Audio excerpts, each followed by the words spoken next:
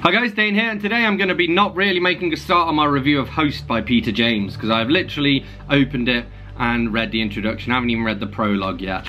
But yes, I will be reviewing this over the coming days. There will be tabs. I will share my thoughts along the way. In the meantime, I'm going to read you the blurb, so I feel like I've achieved something. Dane reads. Brilliant scientist Joe Messenger believes that people can be made to live forever, knowing the human body can be frozen indefinitely. Joe devises a way of downloading the human brain into a supercomputer called Archive, but his wife is worried by his preoccupation with Archive, which seems to be developing signs of a distinct and sinister personality of its own. Then, just as Joe is on the brink of a scientific breakthrough, a series of macabre accidents befall him and his family, and Joe finds himself facing the terrifying consequences of his own obsessions. So, 600 pages. Tiny print. Wish me luck. So we get this little line which is sort of very foreboding. She instructed herself that no computer could ever be aware of its own existence, have emotions, fall in love, watch two adult human beings living their lives and begin to make any sense of what that was all about. Could it? And we learn that Joe, when he was at university, was considered a crazy postdoc boffin who reckoned he knew how to make computers have orgasms. And we get this little bit which I thought was interesting, especially the last sentence here. Spring would be coming in a couple of months, he thought, then summer, then fall. The eternal life cycle.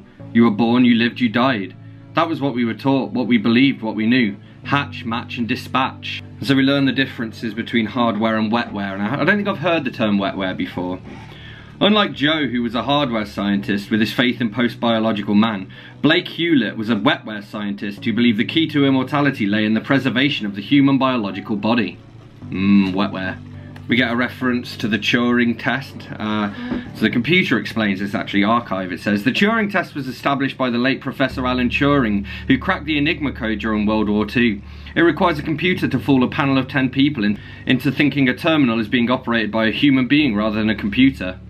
But I'm not sure whether we've cracked it now. I have a feeling that a few things have passed the Turing test, and that was said to be the true test of artificial intelligence. Also, when a website makes you fill out a CAPTCHA, that stands for a completely automated private Turing test or something. Can't remember the exactness. Interesting here, especially considering this was early 90s and obviously this is more relevant today. The whole weather pattern of the planet seemed kind of sick these days. There was a big piece in the National Enquirer last week about the planet's last days. The planet was dying, yet there were folks on it that wanted to live forever. Maybe so they could be there when it did finally die. And we learn a little bit more about Joe when he was younger. Joe had been far more interested in the mechanics of sex than in relationships.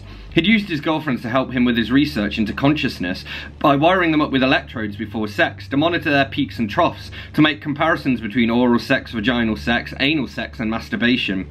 At first, under his persuasive influence, most of them found the experiments kinkily erotic, but after a while they'd got disillusioned when they realised that his interest in them did not extend beyond the lavatory of his bedroom. Oh yes, so we get this weird bit where the scientist thinks that 100 million megabytes is 10 million gigabytes, which just isn't true. And then this kind of dates it, talking about if you were computerized, you can have orgasms lasting for days. Human orgasms have a natural biological way of ending, often too quickly. You wouldn't have that problem with a computer. It would be paradise. And if you wanted to go on holiday, you wouldn't have to mess around with luggage in airports. You could just send yourself down the phone lines anywhere you wanted to go. She laughed. And you wouldn't have to worry about postcards. You could just send faxes saying, wish you were here. Why don't you fax yourselves out and join us? I mean, this was written at a time when email was a thing, so I don't know why they went with faxes there. And one of the scientists, Blake, goes, you know what's going to happen the first time any human being builds a machine that's smarter than man? The first thing it's going to do, it's going to say, what the hell do I need man for anymore? He just messes up this planet. I can do a far better job without him. Which is basically the plot of every AI-based sci-fi horror novel, isn't it? Then he has an argument, Joe has an argument with his wife, and she goes, if you don't think we have much of a sex life, why don't you go and sleep with your bloody computer? In a few years' time, I'll probably be able to. Immediately he had made the remark, Joe regretted his facetiousness. I do like the word facetiousness, but that was not a clever thing to say to his wife. We get this great little line, human remains are normally shipped by air. The last body I heard of being shipped by boat was Count Dracula's. Some information on file sizes, although because of the blunder earlier with the conversion rate, I'm not entirely convinced by this, but a byte equated roughly to a letter of the alphabet. A page of A4 type double space took up roughly 2 kilobytes. The Bible used up 1.5 megabytes. A terabyte could contain all of the information in 700,000 Bibles. Yeah, but he thinks that a gigabyte is 10 megabytes. And then the son goes missing and he turns up inside the freezer. There's also a great scene earlier on where somebody's head is deep frozen in liquid nitrogen. And then it gets thrown and it explodes. Sorry, I was getting confused. I can hear my cat downstairs. He's eating some plastic. We get a reference to the character reading an anthology of Margaret Atwood stories, which I thought was cool because I'd just read some Margaret Atwood before getting to this. Somebody watches somebody else smilingly, which annoyed me because I hate unnecessary adverbs. And then they ask, how close are you to enabling a computer to have an orgasm? Joe was shocked now. Actually, he suspected that if a computer had an orgasm, it would never want to stop. But he wasn't going to tell her that. We get a reference to needing to get hold of someone called Nicholas Greensword. Green as in colour, sword as in weapon, all one word. And I have a character in the book I'm editing at the moment, Boys in Blue, which is like fold book number 4 in my sort of cozy mystery series. And their name is Sword Rock. And that's because I sort of stole it from somebody I know whose surname is Gunstone. Then Karen is reading a Margaret Atwood novel, which is interesting because it was an anthology of stories before, so I assume she's got onto her next book, you know. And there's a password, 2059. Archive had once worked that date out based on an input of all developments of medical technology since Aristotle. 2059, the year by which all known terminal illnesses would be curable.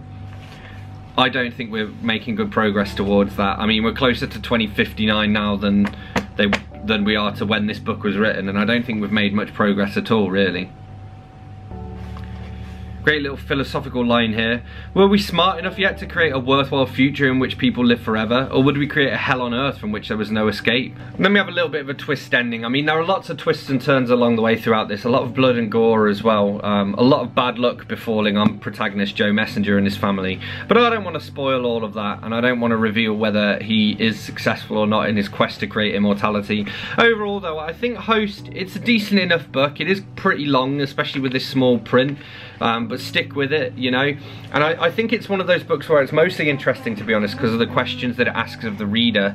And it's kind of, I guess, like up to you to determine how you would respond to those, you know.